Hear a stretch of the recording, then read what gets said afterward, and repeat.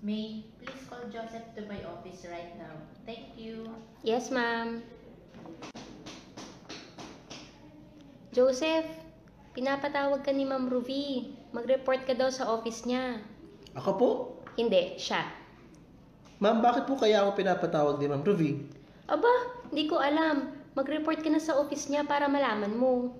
Yes, ma'am. Punta na po ako sa office niya. Yes, come in. Good morning, ma'am. Pinapatawag niyo daw po ako. Yes, Joseph.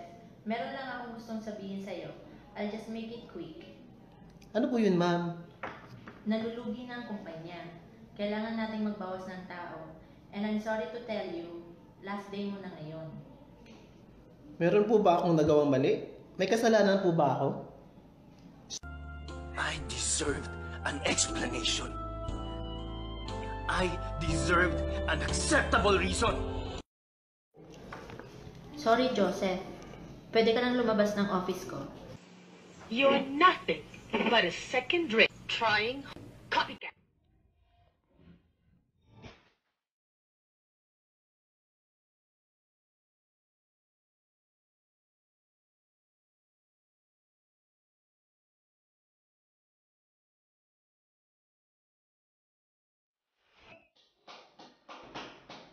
O Sir Joseph, bakit ka pinatawag ni Madam? Last day ko na daw ngayon dito sa opisina. Nalulugi na daw ang kumpanya, kaya kailangan na daw magbawas ng tauhan. Isa na ako sa matatanggal. Oo, bali-balita nga daw, nalulugi ng kumpanya. So ano na plano mo ngayon? Wala, gulong-gulong pa isipan ko. Para akong pinagsakluban ng daigdig. Di ko alam kung paano ko sasabihin sa asawa ko na wala na akong trabaho.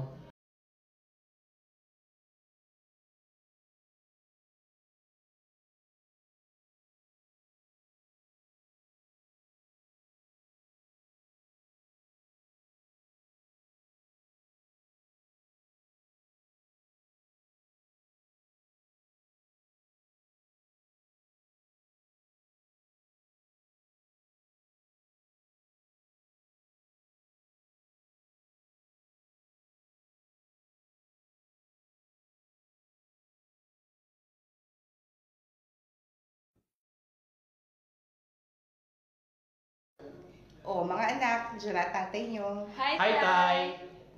O, bakit ganyan itsura mo? Para kang pinagsakluban ng langit at lupa. May problema ba sa office? Oo, meron. Ano problema? Wala na akong trabaho. Tinanggal na ako ng boss ko. Ha? Bakit?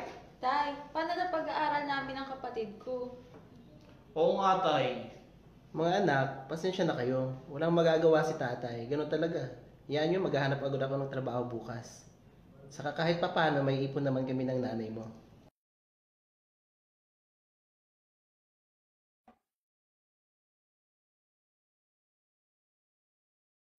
Sir, may open position po ba sa kumpanya niyo? Sir, wala po. Sige sir, salamat. Try ko na lang sa iba. Good morning ma'am. May nakita po kasi akong nakapaskil dun sa labas ng building. Hiring daw po kayo. Can I have your resume? Ito po ma'am. Joseph, base dito sa resume mo, madami ka na palang naging trabaho. Pero sa Atihera Corporation ka nagtagal. Pero bakit ka umalis doon? Ma'am, kasi po nalulugi na yung kumpanya. Kaya kailangan nilang magbawas ng empleyado. So, isa ka sa mga natanggal? Yes ma'am. Siguro naman alam mo na sa abroad ka pwedeng ma-assign. Opo ma'am, alam ko na po yun. So, since graduate ka naman ng nursing, pwede kitang ilagay sa caregiving. Mag-aalaga ka ng matandang Canadian. Okay lang ba sa'yo yon? Yes ma'am, okay lang po sa akin basta may marangal na trabaho. Okay, sige. Tanggap ka na. Pwede ka na mag-ayos ng papers mo para makaalis ka na. Talaga ma'am? Salamat po. Matutuwa pamilya ko nito.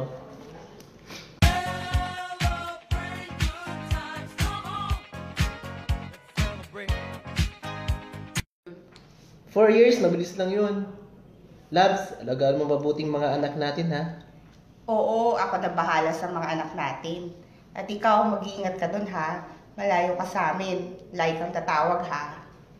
Paalam na, aalis na ako. May pa ako ng aeroplano.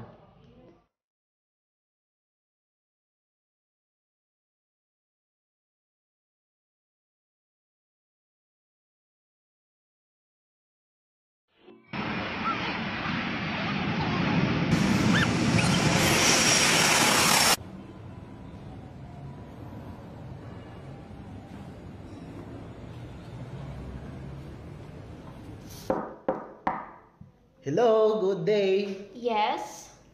Does Mr. Will live here? Yes, he is. And you are? I'm the caregiver assigned by the agency. Okay. He's my dad. He's in his room right now. You can stay in your room and rest first. And when Dad wakes up, kindly give him something to eat. Yes, ma'am. Where will be I staying? Your room is at the second floor across my room. Okay, nice.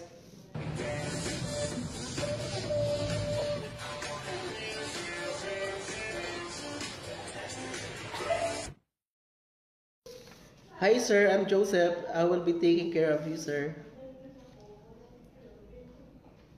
Sir, please eat your food so that you can take your medicine.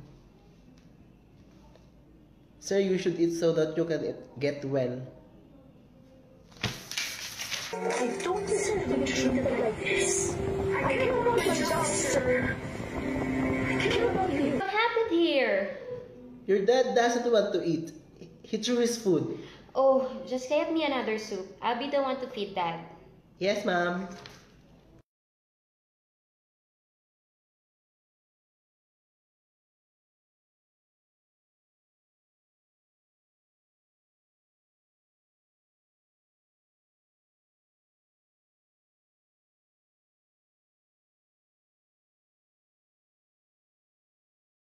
Umagahan, ngunit kahit na anong mangyari, balang araw ay makakapiling ka. Merry Christmas, mga anak. Nay, sana nandito si tatay para masaya ang Pasko natin. Oo nga, Nay. Miss na namin si tatay.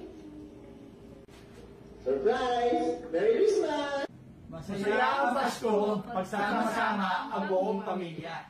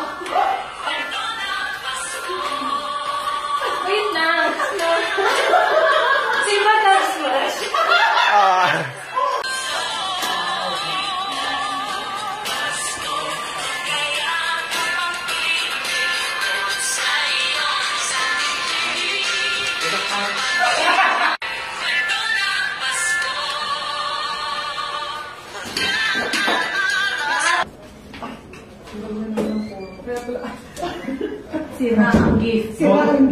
Modeling by Tay.